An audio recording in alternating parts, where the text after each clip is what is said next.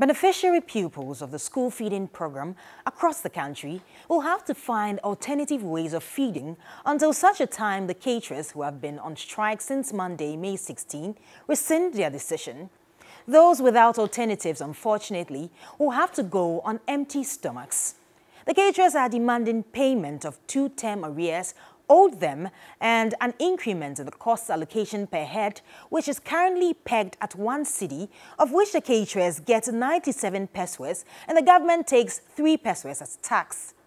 This amount, the caterers say, is woefully inadequate in the face of escalating costs of food prices. Oil 70 cedis. Sesia oil lako 480. Yeah, the best free way, yeah, the free way, almost 600. Say, yeah, 2 Yamamua. Number 97 pesos. In truth, 97 pesos a day cannot afford a ball of kenke on the open market. It can't even afford a boiled egg. It can merely buy at most 3 sachets of water and nothing more. Yet, this is the same amount that is supposed to be used to provide a hot, nutritious meal for each pupil daily. The caterers insist things must change. This isn't the first time. In September 2021, they appealed to the government to increase the amount to 1 cedi 50 pesos.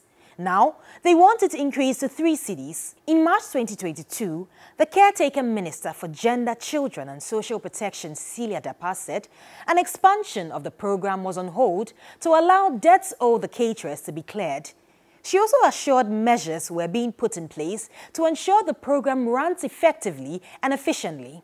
A meeting between the caterers and the school feeding program secretariat on Monday, May 16, over the strike ended unsatisfactorily, leaving the pupils to roast in the crossfire. They said they don't have any increment to give us.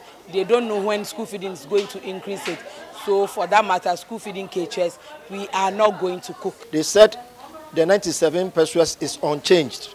That's the English that they used. So now we want the increment, and how much are they going to pay us? Executive Director of Africa Education Watch, Kofi Asare, would rather the caterers took the war to the Ministry of Finance for the needed funds. The school feeding caterers will have to also move to the Ministry of Finance and find out from the Minister of Finance where the 880 or so million Ghana cedis that he announced for the school feeding program's expansion is, and where is the increment that he promised them. Head of Public Relations at the School Feeding Program Secretariat, Siba Alpha, blames the inability to pay up the caterers on economic difficulties. All of us know the conditions that we are in now, the economic situation, the inflation threat, everything.